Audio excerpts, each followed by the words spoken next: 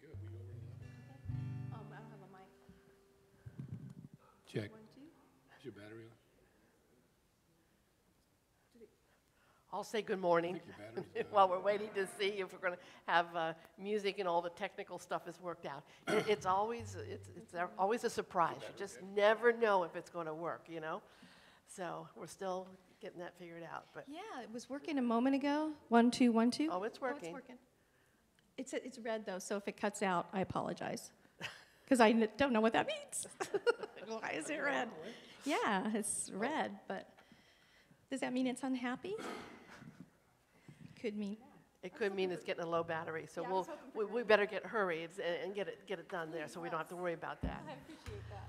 So I want to welcome everyone. This is the third Sunday of Easter, believe it or not. And I think we forget sometimes that Easter is a season, just like Lent is a season. And how many of you realize, you know, we had the 40 days of Lent, and we have in the season of Easter, same number of days. But I think we forget how we, in Lent, we prepare to receive our Lord once again, remembering what he did on the cross for us. And I think we forget, what are we doing in the Easter season? What are we preparing for? The suspension is killing you, huh? I think she said ascension. Ascension. Not quite ascension. Pentecost, where we're waiting for the Holy Spirit to come down. Sure. And I think a lot of us want to forget about preparing ourselves, opening ourselves up to the Spirit, because the Spirit might actually be nudging us to be stepping out in our faith and trying something new, looking a different way. And so, but I want to invite you during the rest of this Easter season to invite yourself to open yourselves up to seeing the Spirit and how it moves in your life, and asking the Spirit to bless you and breathe on you once again, so that we can really celebrate on that Pentecost day. I have a couple of announcements. We have our fellowship next week. We'll have between the two services for our seniors who are graduating. So if you know any of the seniors that are graduating, let Bev know. And I think we have at least 2 people that we know of. So anyone who's graduating, we're going to celebrate that next week. So come to the fellowship hall at that time. And also the Children's Hunger Project. They're going to be doing that again, and that's going to be June 8th. And it starts at 5:30 and goes to 7:30. It's a wonderful project. I think we do it maybe once a quarter, where they gather for 2 hours, and they're packing up all this food and providing food for the children in our community. Believe it or not, we do have children who are not getting their breakfast or lunch, and so we're able to provide that. So it's a worthwhile project. Maybe the Holy Spirit is nudging you to join that project. So you'll see a sign-up sheet out in the Narthex area. You can check our website if you want to know any more about that. Are there other announcements we need to make for the good of the family? If not, I'm going to invite us to stand as you are able, and let us go ahead and sing our first song together. Come, now is the time to worship. 2, 3.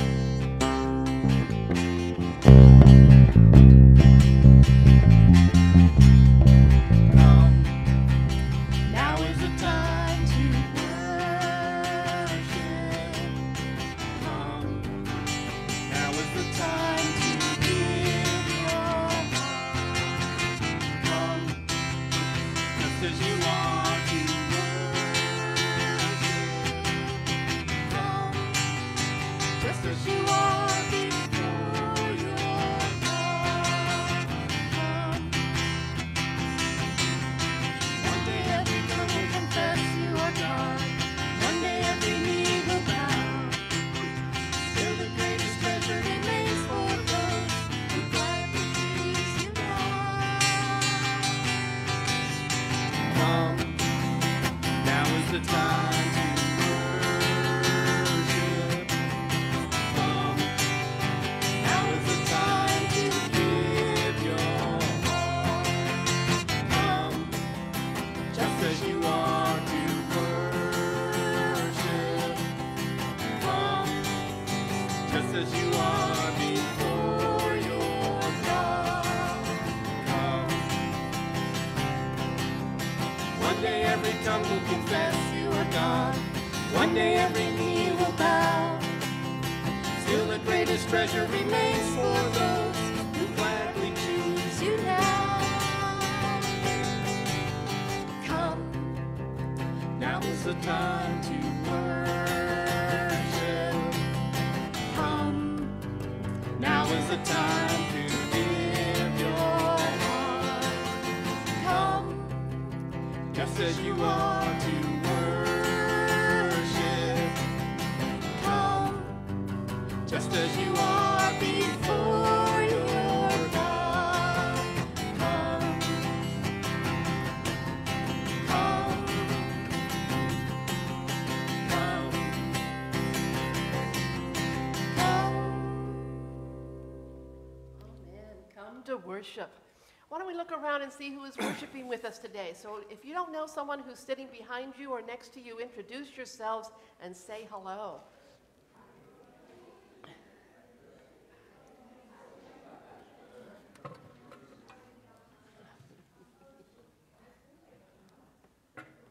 See, we even have people all the way from Wisconsin here.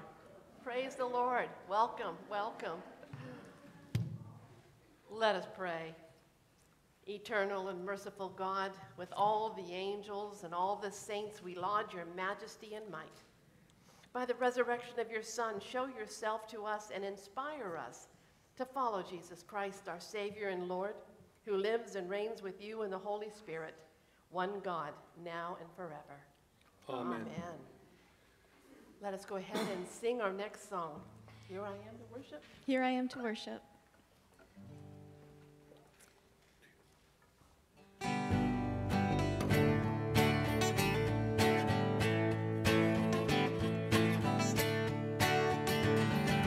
Light of the world, you stepped out into darkness. Open my eyes, let me see beauty that made this heart adore you. Hope of a life spent with you. Here I am to worship. Here I am to bow down. Here I am to say that you're my God.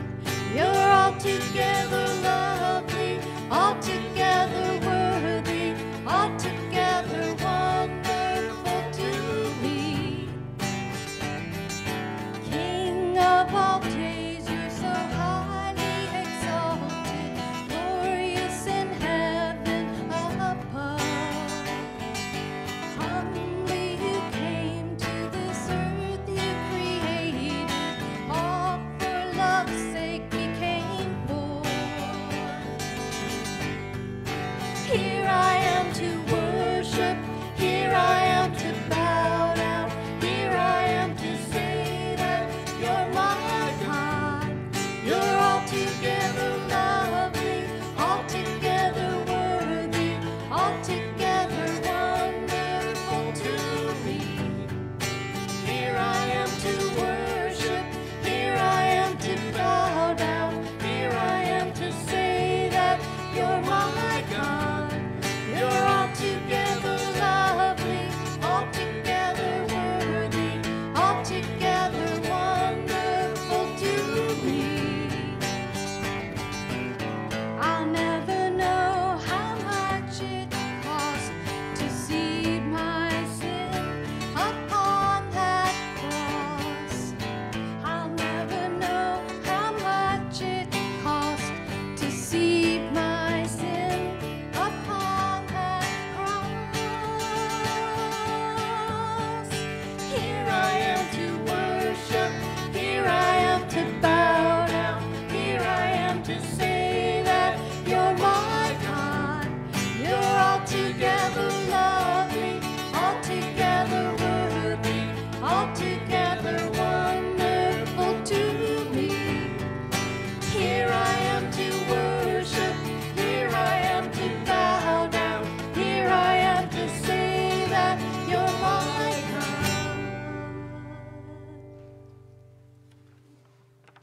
Amen. You may be seated for the reading of the lessons.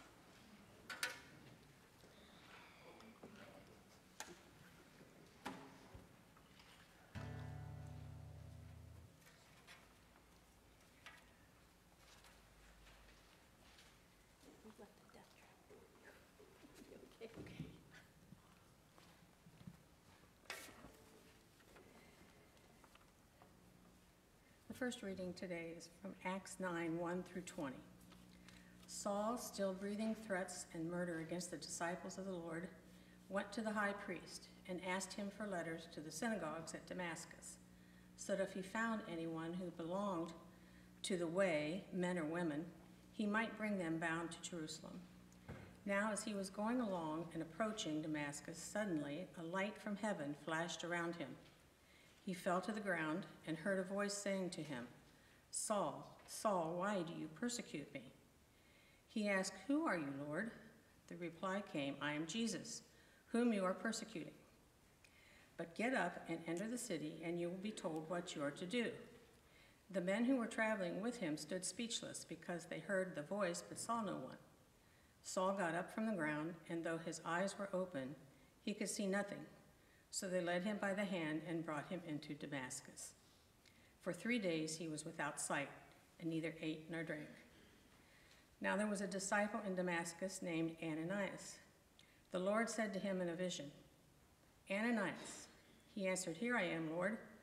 The Lord said to him, "Get up and go to the street called Straight, and at the house of Judas look for a man of Tarsus named Saul. At this moment he is praying, and he has seen in a vision a man named Ananias come in and lay his hands on him so that he might regain his sight." But Ananias answered, "Lord, I have heard from many about this man, how much evil he has done to your saints in Jerusalem.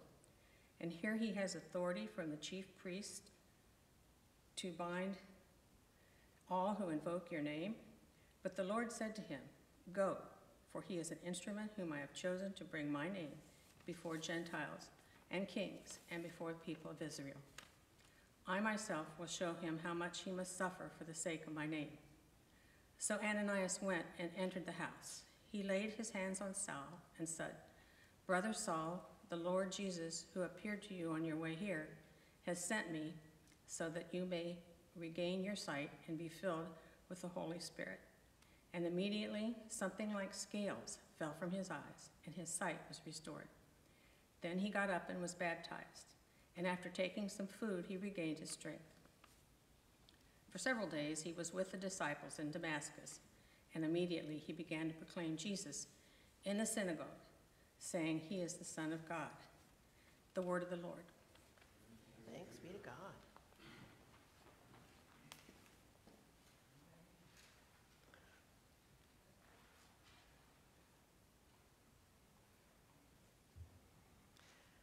I invite you to stand if you are able for the reading of the gospel. And it's the Holy Gospel according to St. John, the 21st chapter.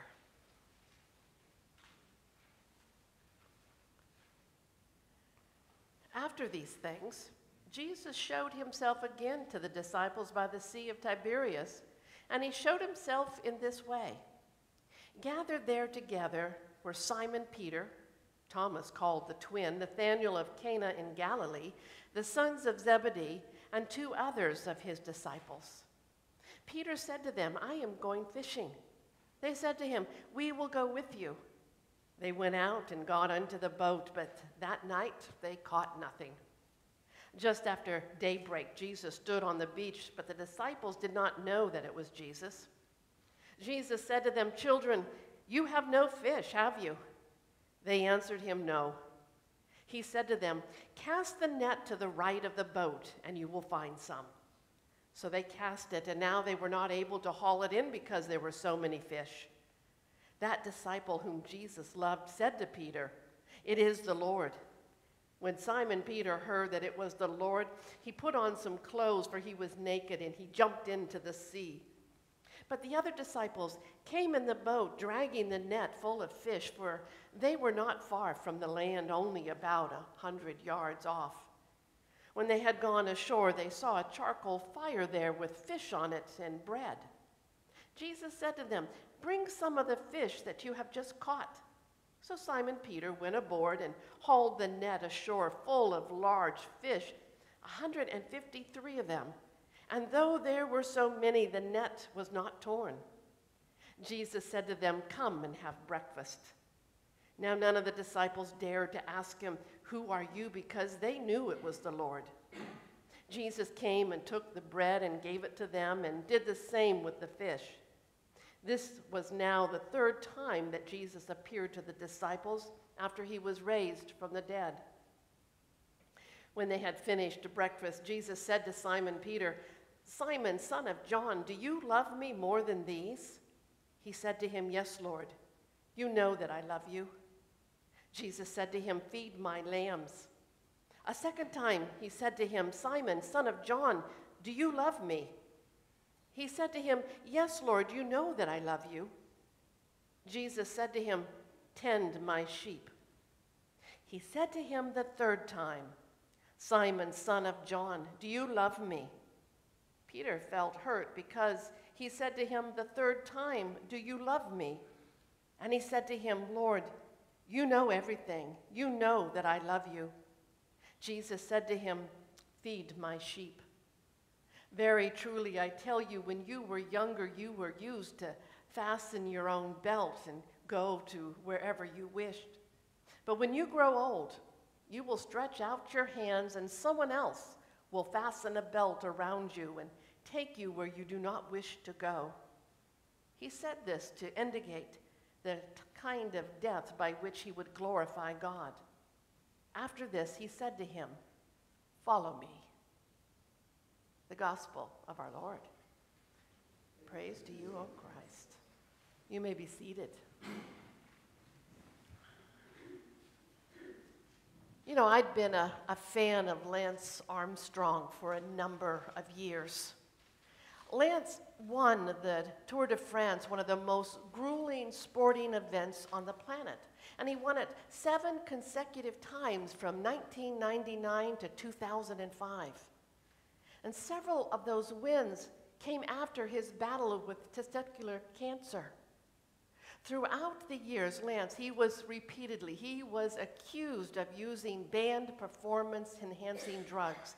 And Lance, he not only adamantly denied those accusations, but he often viciously attacked his accusers. And then came January 17, 2013, the day that Lance appeared on Oprah Winfrey's show and for the first time publicly admitted that the accusations about his use of performance-enhancing drugs were true after all. The public reaction to Lance's admission, though not surprising, was often cruel and vindictive.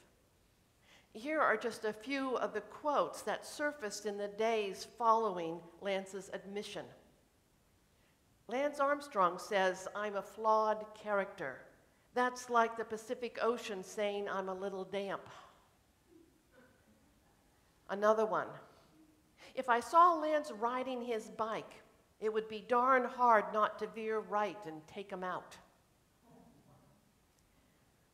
Lance may have had cancer, but he still is a cancer. Now, Lance's actions were deplorable, and as a fan, I was deeply disappointed. But I think I am even more disappointed and disturbed by the way in which our culture seems to take such great pleasure in those who fall. You know, from the pedestal of public acclaim into the mud puddles of their own failure. From sports heroes to political frontrunners to musical superstars. We as a culture, we love to deride and demonize those who fall from grace.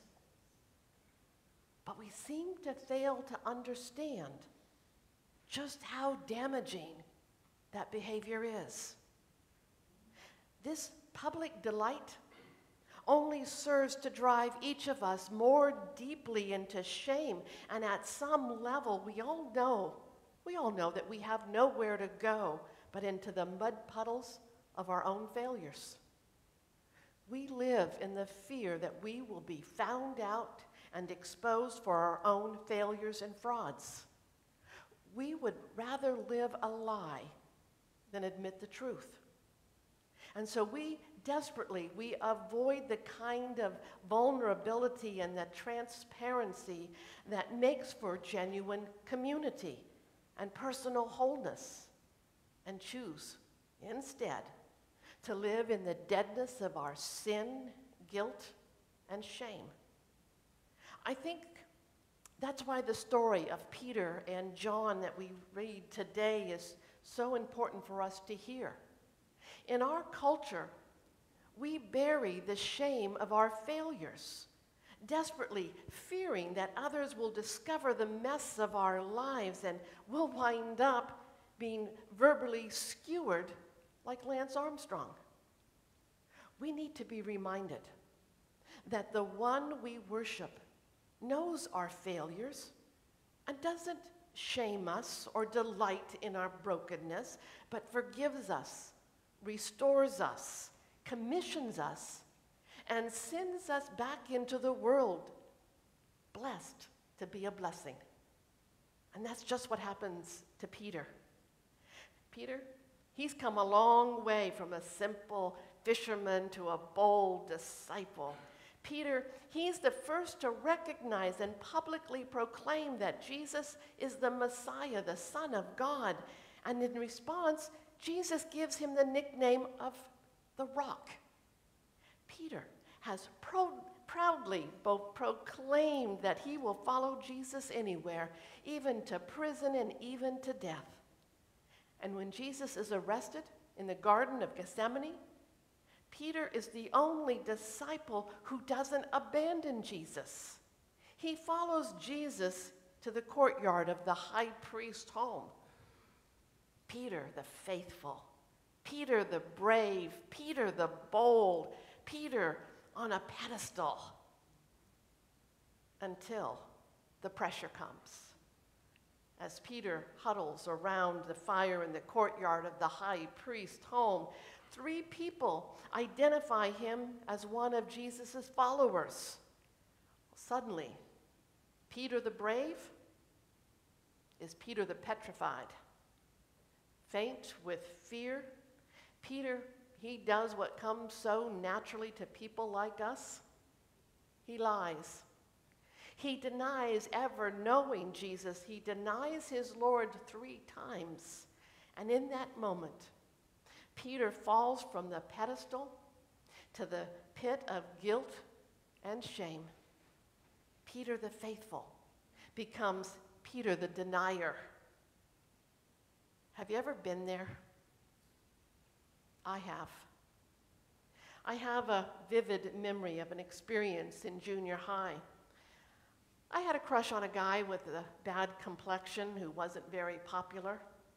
I remember being in the hallway at school talking to that guy when a group of girls surrounded us. They began to tease me, saying that I had a crush on Pizza Face. I denied it, and I joined those girls in making rude comments about that guy. The hurt in his eyes is seared in my memory. Just thinking about that experience plunges me back into puddles of guilt and shame. But that's why we need to hear the rest of Peter's story. How does Jesus deal with failures like Peter and Lance and you and me? He pursues us. Jesus comes to Peter, he calls his name, he invites him to breakfast, lovingly restoring him to wholeness. Peter, do you love me? Jesus gives Peter an opportunity to express his love and devotion 3 times, one for each denial. And then Jesus restores Peter's confidence by giving him a place in the mission, feed my sheep. That's how Jesus deals with failure, frauds, and fear-filled disciples like you and me. He will not let us go. He will not let us be drawn into the mud puddles of our own brokenness. He pursues us, he forgives us, he restores us, he makes us whole again. And then he commissions us to get back up, to get back out into the mission for which we were created and called.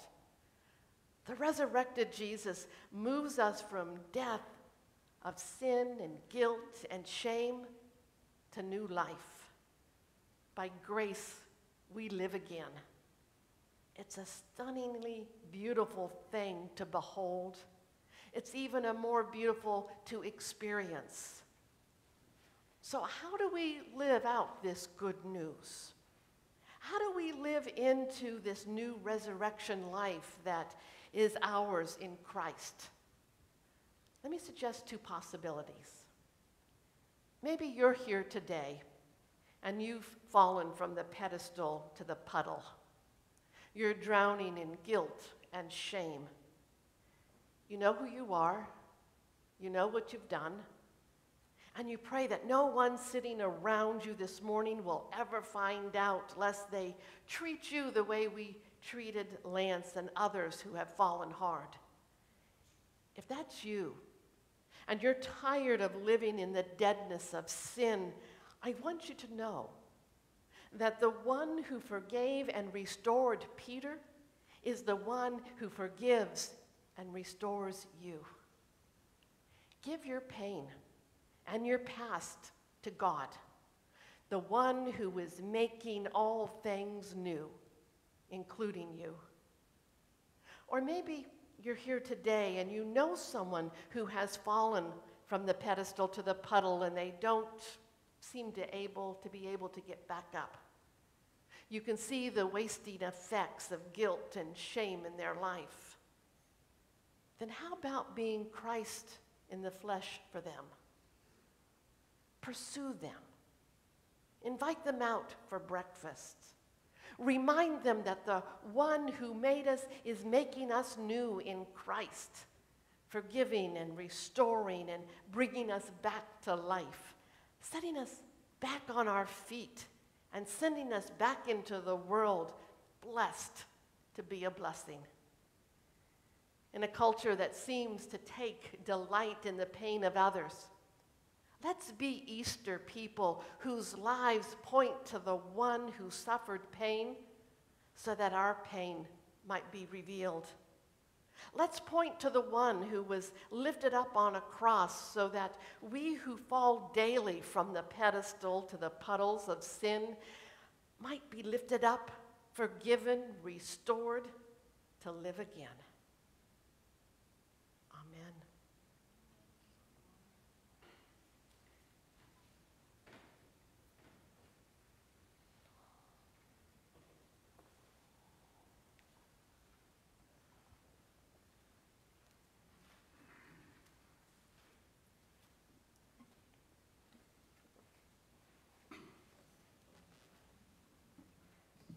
Because it's apt, I think we're going to go ahead and do Grace Flows Down next.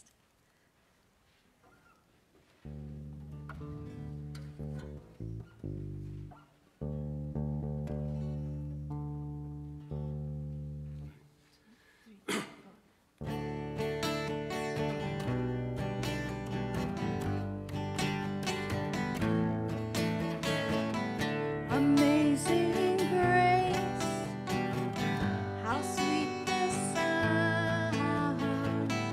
Amazing love, now flowing down. Hands and feet that were nailed to the tree. His grace flows down and covers me. Amazing grace. Amazing grace, how sweet the sound.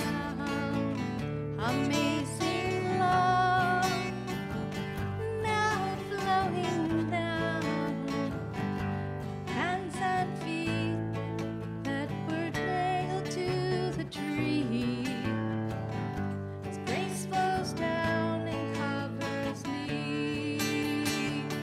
It covers me.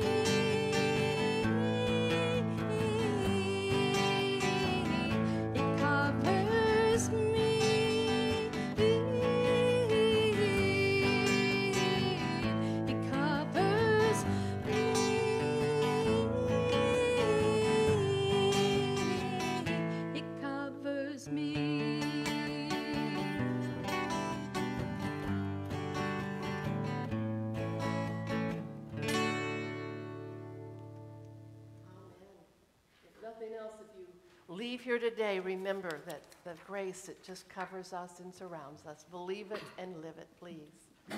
I invite you to stand as we do our confession of faith, the words in which we were baptized. I'll let you get up here.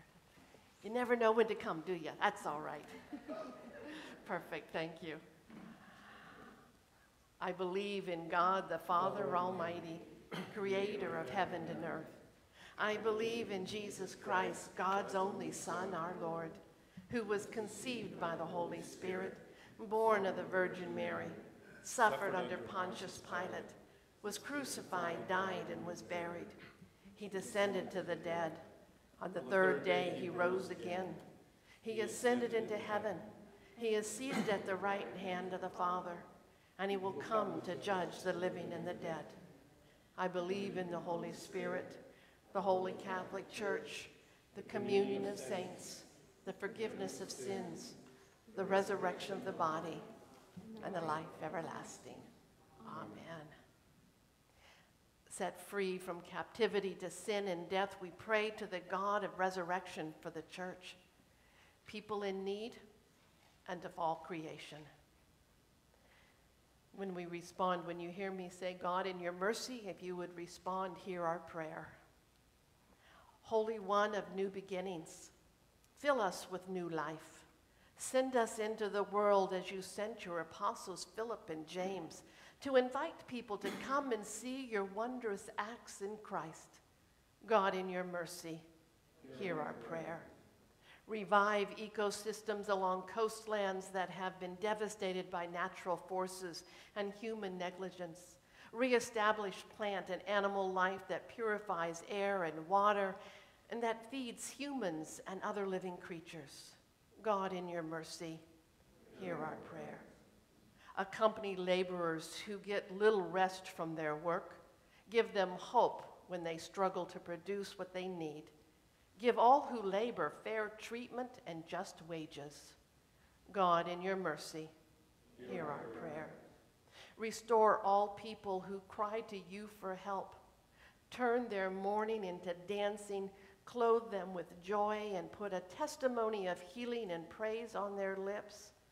Lord, we pray for those in our midst right now, for our family and neighbors, for Myron and John, Catherine, Alex, Taylor, Suzanne, Mary, Cheryl, Josh, Amanda, Heidi, and Yola. We pray for the family and friends of Sonny as they mourn his loss. We pray for those whom we now name aloud. For those who need your healing touch, for those still waiting their diagnosis. Be with the doctors and technicians as they strive to find what is necessary to and what the treatment may be. You are the great physician. We trust in your care. Lord, in your mercy. Be present to faithful ones who are persecuted for following you. Sustain them by your faithfulness and give them strength in the name of Jesus. God, in your mercy. Join our voices with angels, creatures, and all the saints in praising Christ and bestowing upon him all blessing and honor and glory. Reveal Christ's glory to us and through us in our worship. God, in your mercy. In your mercy, O God, respond to these prayers and renew us by your life-giving Spirit. Through Jesus Christ, our Savior. Amen. The peace of the Lord be with you always. And also with you. Let's share that peace with one another.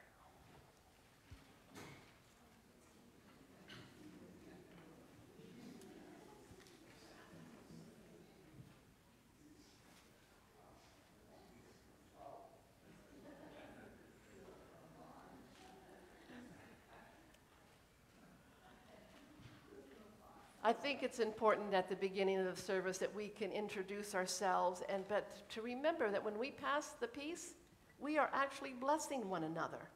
That you don't have to be a pastor or a priest to bless. You yourselves, it's the priesthood of all believers. And when you say those words, peace be with you. That's God's peace that you're offering people. What a blessing that you have just shared with one another. And now, let us pray for our offerings. Living God, you gather the wolf and the lamb to feed together in your peaceable reign, and you welcome all of us to your table. Reach out through this meal, reach out through our offerings, and show us your wounded and risen body, that we may be nourished and believe in Jesus Christ, our Savior and Lord. Amen. Now, if you want to get your little cups available.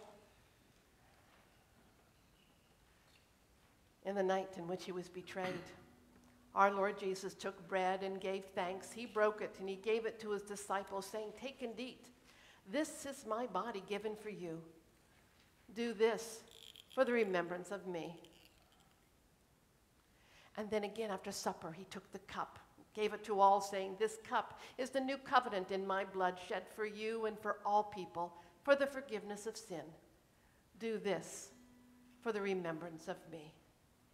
And now let us be so bold to pray in those words our Lord has taught us. Our Father, who art in heaven, hallowed be thy name. Thy kingdom come, thy will be done, on earth as it is in heaven. Give us this day our daily bread, and forgive us our trespasses, as we forgive those who trespass against us. And lead us not into temptation, but deliver us from evil. For thine is the kingdom, and the power, and the glory, forever and ever. Amen. The risen Christ dwells with us here. All who are hungry, all who are thirsty, come. Let us share this meal together at this time.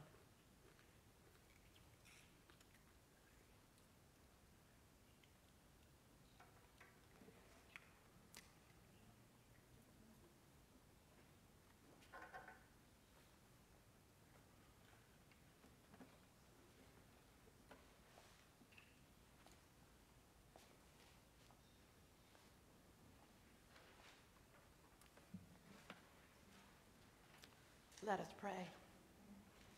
We give you thanks, generous God, for in this bread and cup we have tasted the new heaven and earth, where hunger and thirst are no more. Send us from this table as witnesses to the resurrection, that through our lives we may know life in Jesus' name. Amen. Amen. God, the author of life, Christ, the living cornerstone, and the life-giving spirit of adoption, bless you now and forever. Amen. Amen. Let's do our sending song at this time. Alleluia, he is coming.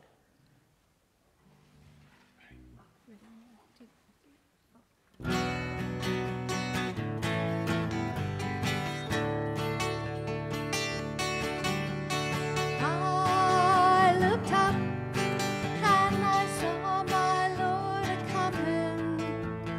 I looked up and I saw my Lord a-coming down the road.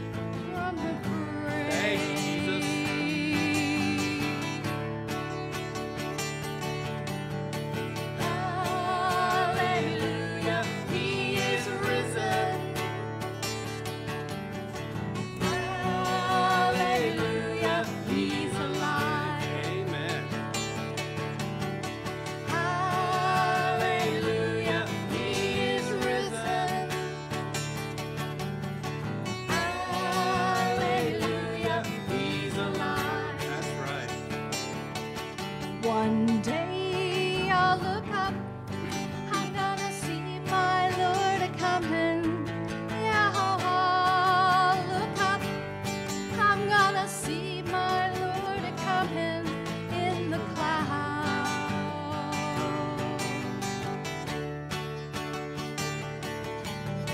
Hallelujah, He is coming. Hallelujah, He is here. Hallelujah, He is coming. Hallelujah, He is here. Amen.